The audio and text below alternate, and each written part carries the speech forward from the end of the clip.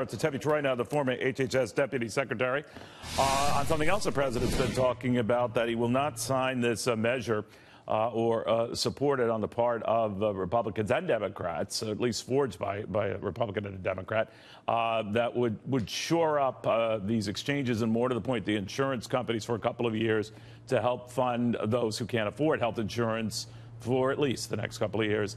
Tevi, what do you think of that? Because some had interpreted that as a reversal on the part of the president, that it looked like he was signing on to it. Now not. It seems to be dead now. What do you think?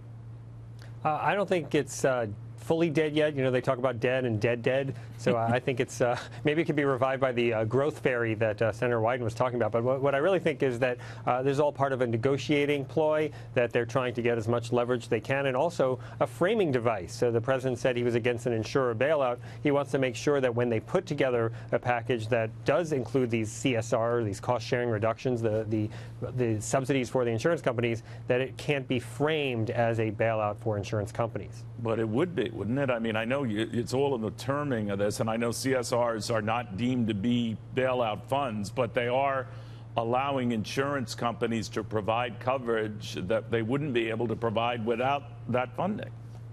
Well, yeah, and that is how they would frame it. These are funds that are allowing them to provide this coverage, but it's not a bailout per se. But you're right, Neil, to hone in on this, because it is often a question of rhetoric. So I think that we have the basic parameters of a deal, but it's the specifics that are going to be hammered out in this back and forth over the next couple of days. You know, Tevi, I've been noticing, maybe in my little wonky world, I follow these insurance stocks, and they were hit hard when the president was first bashing them. And then sort of, came back a little bit when it looked like the president might sign on to a deal that would temporarily continue this funding.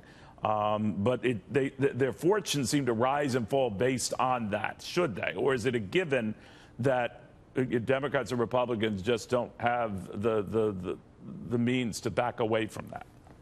You know, Neil, if you had purchased some kind of index funds that just did health insurers on the day before the Affordable Care Act was passed back in 2010, you would have done great. Absolutely. So the insurers know how to make money given what the rules are. The problem is we don't really know what the rules are, and then sometimes you might say, here's a rule that you get these cost-sharing reductions, and then the government is now saying we're taking it away. So the lack of certainty is often a problem. But I think once the rules are figured out, the insurance companies are good at knowing how to deal with it once that exists. Tevi, do you know if the president left these guys at the altar? I mean, that he apparently had originally told Lamar Alexander, the Tennessee Republican, on this, yeah, I like what you're doing here. He cooked this up with Patty Murray of Washington State, and then backed away. Do you know whether he pulled a 180 or no?